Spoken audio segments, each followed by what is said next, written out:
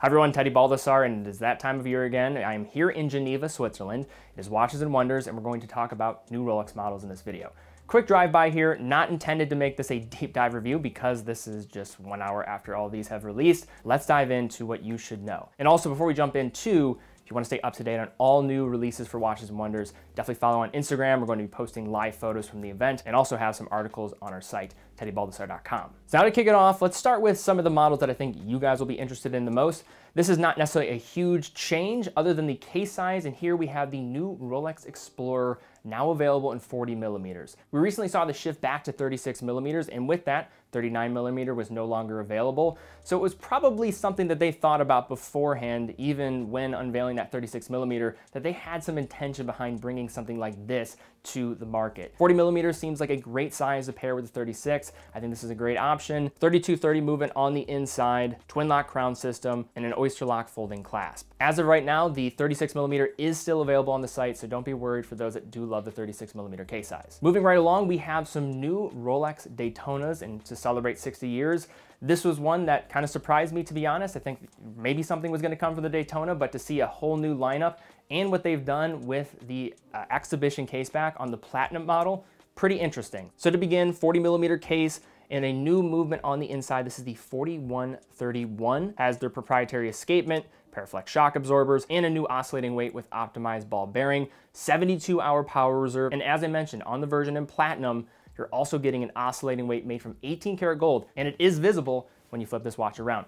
That's not something you typically see with Rolex, and it's not gonna be the last time we're gonna be talking about that subject in this video. And one other point to mention is going to be some redesign with the case itself, and specifically with the bezel. You'll see that steel perimeter on the outside to match the case. Next up, we have a new Yacht-Master in titanium. This comes in with 42 millimeter case with the 3235 movement on the inside.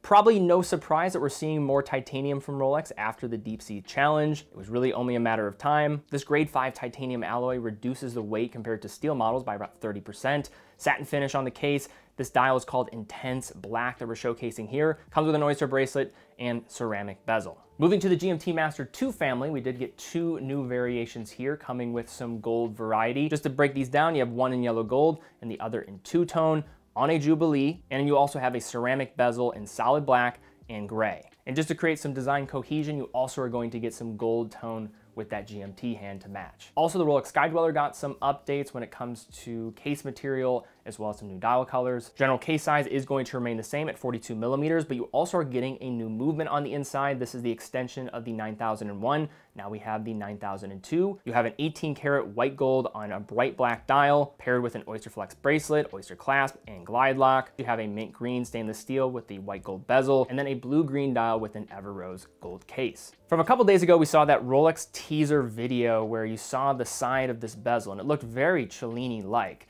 So everybody was assuming probably a new Cellini, but we didn't actually get that. We actually have a new model known as the 1908. So this is in reference to the year in which Rolex was trademarked as a name. And to be honest, if I had to pick any model within this entire lineup that probably was the most interesting, probably was this one, because this is a new territory for Rolex in many ways. These come in with a 39 millimeter case and a design that really does pull from the Cellini, but has its own defined characteristics. You have a redesigned hand design with that hollow lollipop hour hand, sub-seconds at 6, a more restrained fluted bezel with also some partial doming happening on that bezel as well. On the inside, we get the 7140 caliber. This is a new automatic caliber from Rolex. Superlative chronometer, exhibition case back, and the movement does look quite well done. Cote de Genève finish, beveling on the bridge edges, 66-hour power reserve, and an 18 karat yellow gold rotor to go along with it. And for those that say that Rolex likes to play it safe, well, you have some pretty avant-garde options here coming next. One being a Oyster Perpetual model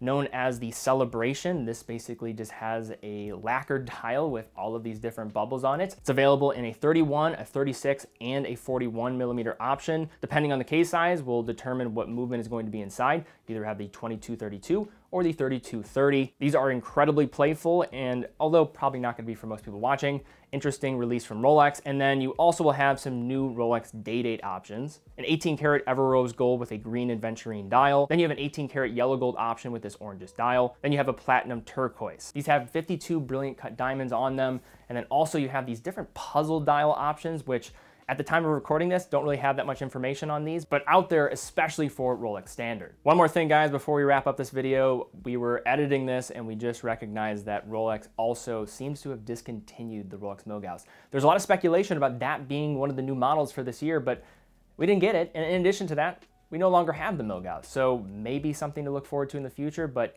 bad news today, no more Milgauss. So I did want to mention that also before we finish up this video as well. But all right, guys, that's the roundup here of some of the new Rolex releases for 2023 for Watches and Wonders.